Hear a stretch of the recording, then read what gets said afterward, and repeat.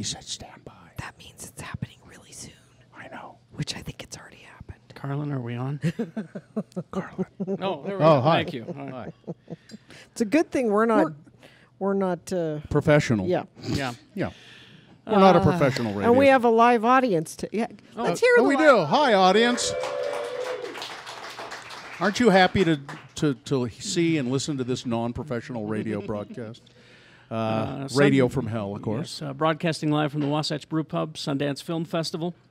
And we have our next filmmaker here. Yes, and I've got the first name, Tonislav. Yes, correctly. Okay, I'm going to try the last name again. It is He's pretty good at this. Hristov. Christoph, yeah. Almost there. Pretty Pretty decent. Hristov. That's sort of. Don't choke, please. Yes. Tonislav. Tonislav is great. Yeah, and that's easy. It's almost like my mom says it. Tonislav! Exactly. He's directed a documentary called The Good Postman, and I was just reading the story of this movie.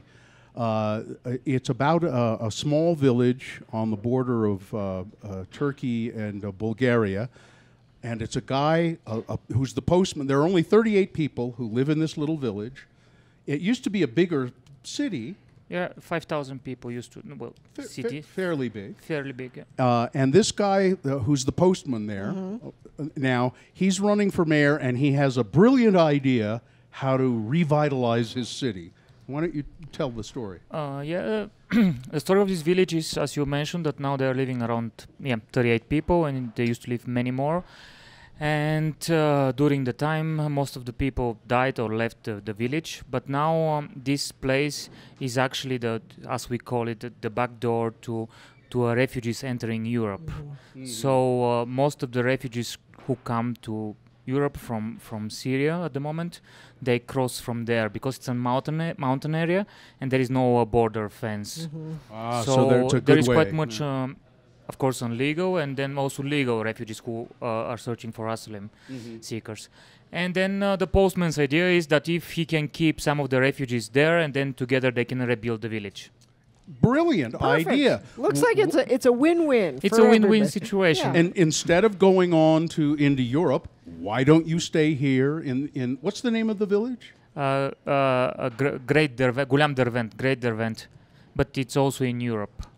So why not stay here instead of going on? And we'll rebuild the town and to its former greatness. Or exactly. Greatness of 5,000. Very simple idea. Yeah. And because you're getting with refugees people with all kinds of skills and backgrounds and probably infrastructure that the town needs. Doctors or if you're Donald Trump, you're getting rapists and murderers.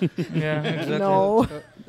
You're getting carpenters and you're getting electricians and many actually from the Syrian refugees are really well educated, to be honest, who are coming because they're running away from war situation, as you know. Professional people. Yes, so many of them are actually well educated. So this is where the idea comes from. The movie is called The Good Postman.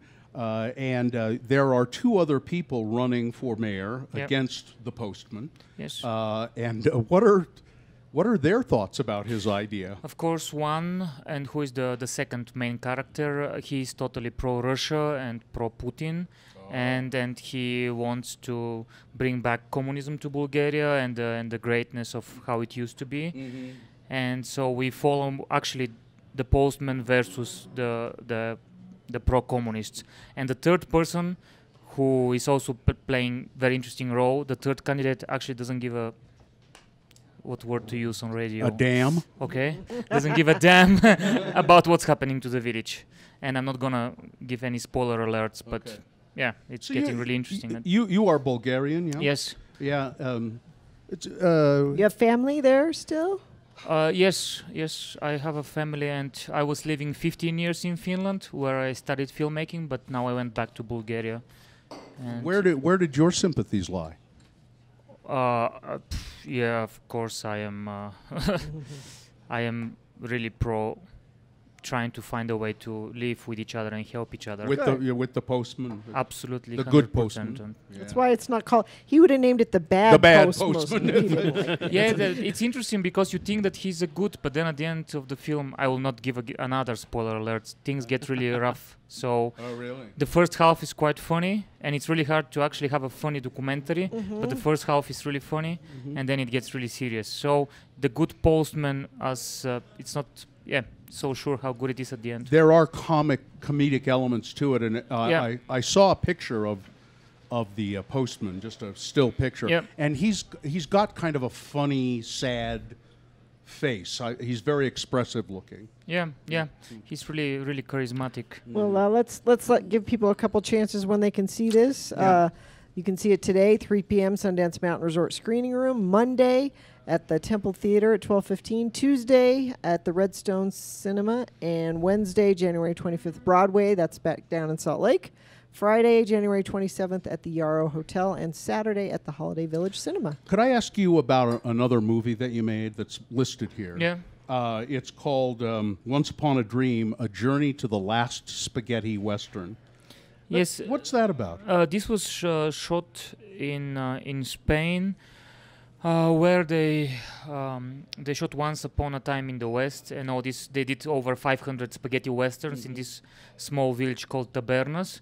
So Claudia Cardinale went back 40 years later, and I was there with them, kind of trying to see how life have changed. And they have quite similar destiny, like the Great Derwent, that no one anymore lives there, no one anymore makes movies. So it's the town where they made all of those spaghetti westerns? Absolutely, all of them. Okay. And now there is nothing left anymore. Is that available for people to see? Yes, it's available also. Yeah, you could find it online. Absolutely. Find it online. Thank you. The movie is The Good Postman. Give it a hand to Tomislav. Thank you. Thank you, Tomislav. All right, time for a rebroadcast of the Boner of the Day. 3 news stories that are examples of bad.